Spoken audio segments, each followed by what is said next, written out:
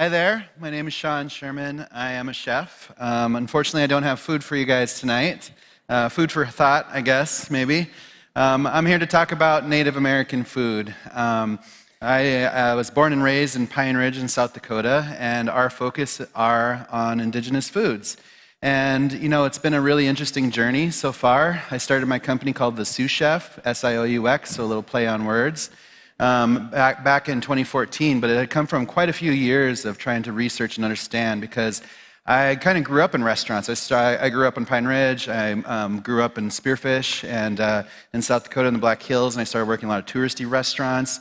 And, you know, I had just a long career, so all through high school and college, I worked restaurants. After college, I moved to Minneapolis. I became a chef at a really young age in the city, and I've just been chefing for a long time. And a few years into my chef career, I just realized the complete absence of indigenous foods. And even for myself, I realized that I couldn't even name, I could name less than a handful of Lakota recipes that were truly Lakota, you know, things without cream of mushroom soup in it, right?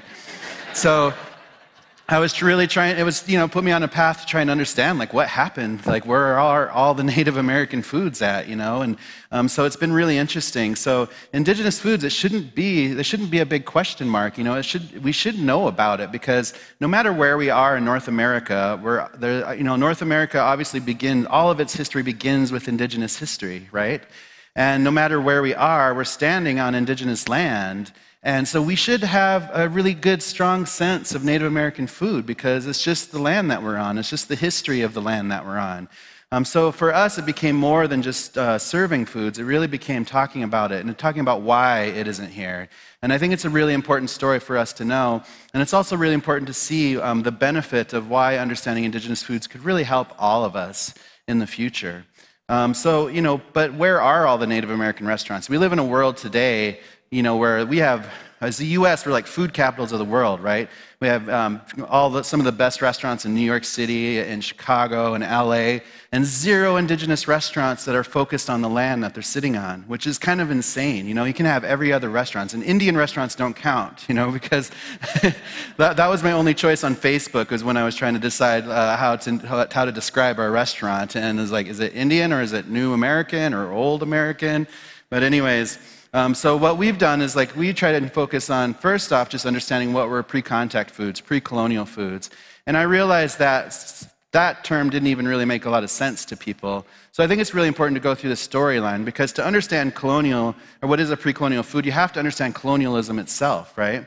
And to understand colonialism, the easiest way is just to Google it. So if you Google the word colonialism, you'll get a definition. It's a policy or practice of acquiring full or partial political control over another country, occupying it with settlers, and exploiting it economically. And this is something that's happened not uniquely here. It's happened all across the globe.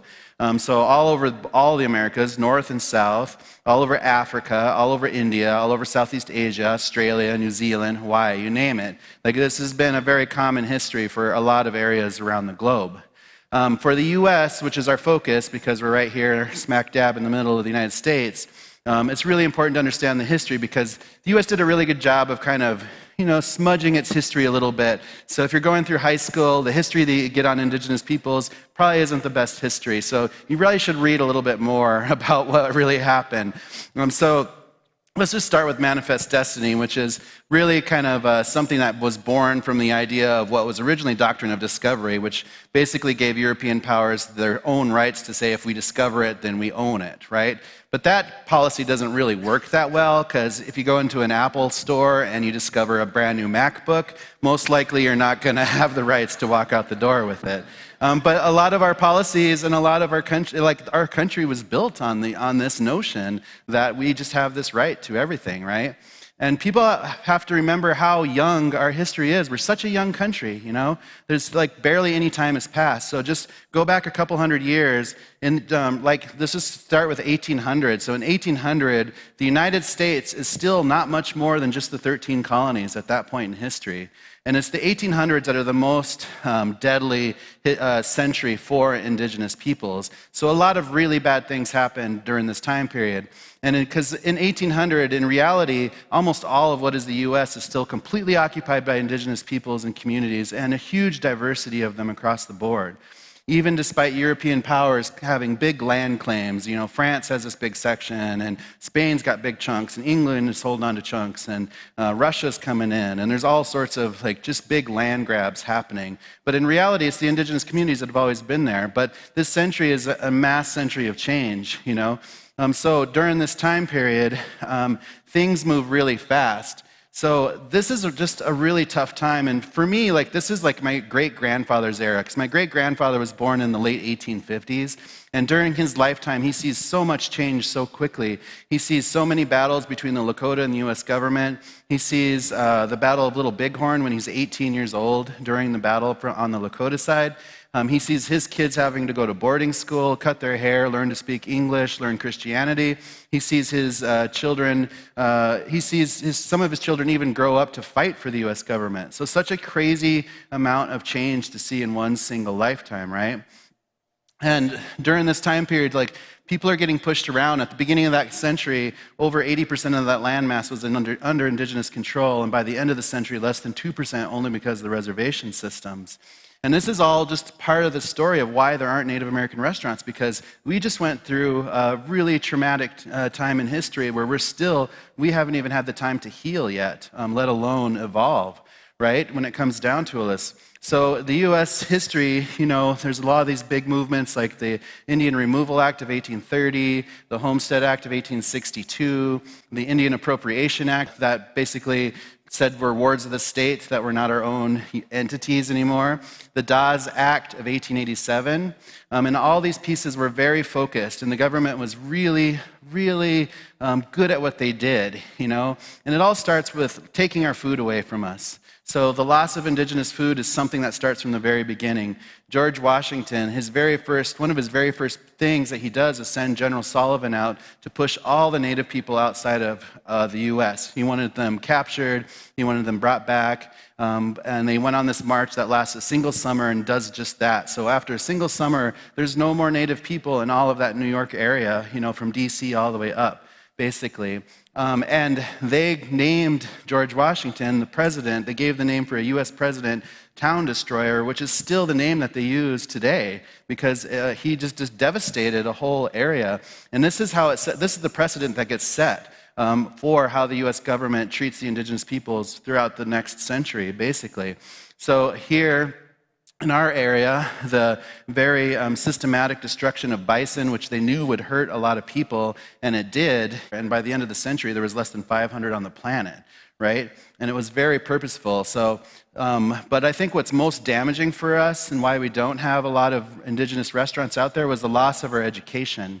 Because this whole generation, like my great-grandfather's generation and my grandfather's generation especially, like those generations should have been getting the full extent of indigenous education. They should have been learning everything their ancestors intended them to learn. You know, how to fish, how to hunt, how to gather, how to identify plants, how to live sustainably utilizing plants and animals around us. But instead, we went through a really intense assimilation period where we basically, you know, the boarding school systems stripped this whole generation of all that knowledge and education, and it became very traumatic because this was not a fun situation for these kids to go through. This was a military-style school, and they popped up all over the U.S., all over Canada. These kids being, again, forced to speak different languages, forced to learn new religions, forced to learn skills that had nothing to do with them. And being forced to is the situation. You know, a lot of these kids perish. We shouldn't have to worry about sending kids to school to see if they'll survive or not. But this was a very harsh situation for kids to go through, and they went through physical abuse, they went through sexual abuse, they went through mental abuse, and we're still reeling from that in our communities today because of this direct link to the trauma that happened there. And being indigenous in the 1900s was much better. My grandparents were born before they were even citizens, which doesn't happen until 1924.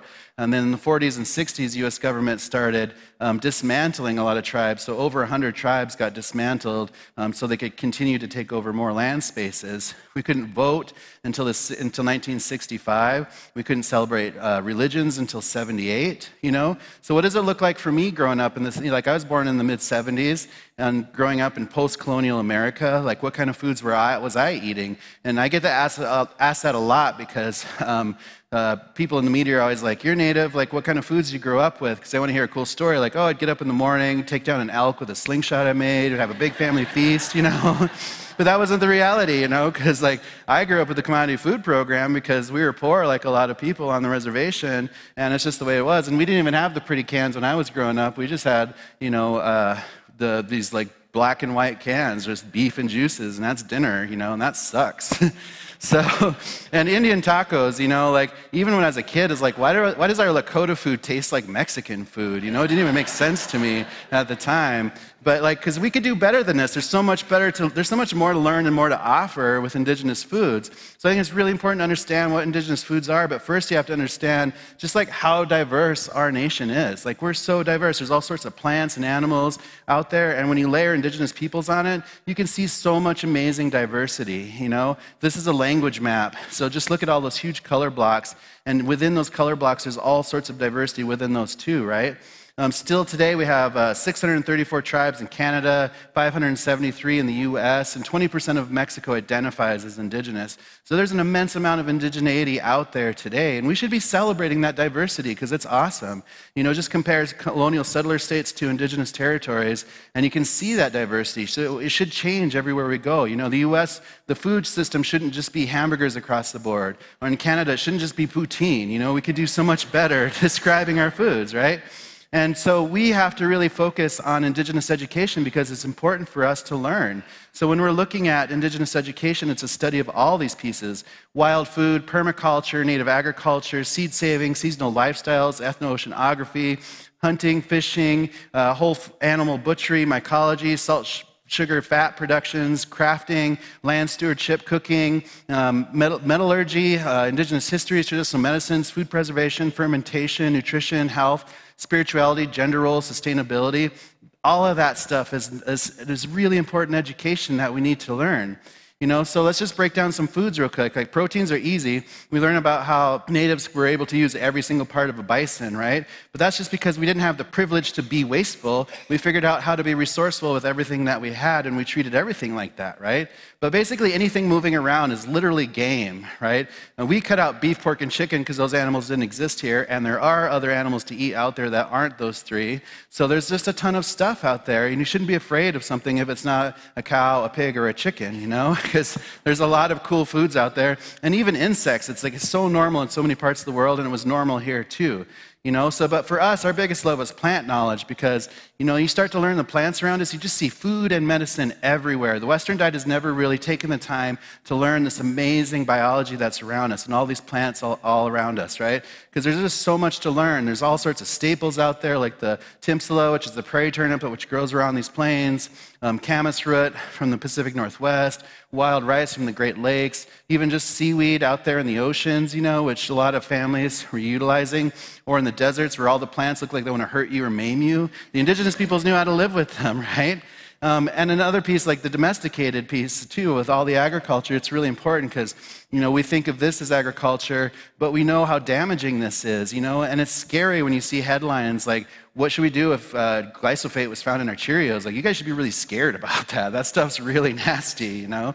But it's just amazing to learn about indigenous agriculture because it goes back so far, and people figured out all sorts of ways to farm and be able to sustain huge civilizations, you know, whether they're in the middle of the desert, whether they're on the coastal regions, or way up here in the Dakotas, you know. People were able to farm amazing things and had an amazing amount of diversity that we need to protect. We are the stewards of what's left of this diversity, and a lot of it got wiped off the map in the 1800s with all that colonialism that was going on. So we have to be understanding so we can protect these for the next generation, because these could disappear if we don't do anything about it, you know? So it's really important to understand that. So to use indigenous knowledge in today's world, it's just important to open up your eyes, you know? Stop calling everything a weed, because that just means you don't know what it is, right? You know? Our kids can name more K-pop bands than they can trees, and that's your fault, you know? You need to teach them things that's important, right? Because like, just look around, there's food everywhere. And we should be making pantries like our grandparents did and our great-grandparents. They just used the food that was around us, right?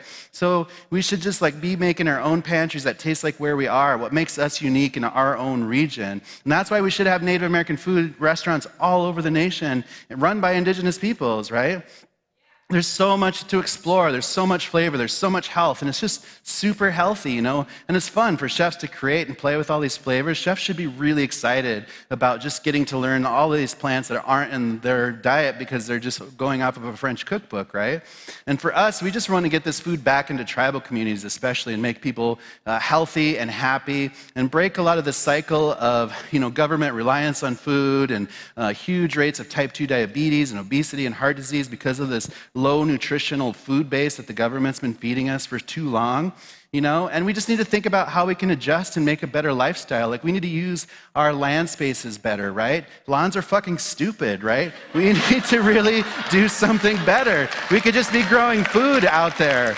We could just be putting food plants everywhere. We need more community gardens, more permacultural landscapes. It's that easy. If we can grow 30 golf courses in Palm Springs in the middle of the desert, just think what we could do if we just did that for good and just put food everywhere, and organic food and food that wants to grow in that certain region. So, because Indigenous diet is really kind of the most ideal diet. It's healthy fats, it's diverse proteins, it's low carbs, it's low salt, it's a ton of plant diversity, it's organic agriculture, it's celebrating cultural and regional diversity, and it's seasonal, It's just really good. It's like what the paleo diet wishes it was, really, when it comes down to it, because it just makes sense, And we need to protect this. We need to get this out there. And again, it's not unique here. There's Indigenous peoples all around the world, and there's an Indigenous knowledge base that's basically untapped because of the colonial structure that's been put everywhere, right? We need to be protecting people in Africa, in India, in Southeast Asia, in Australia, New Zealand, Hawaii, South America, North America.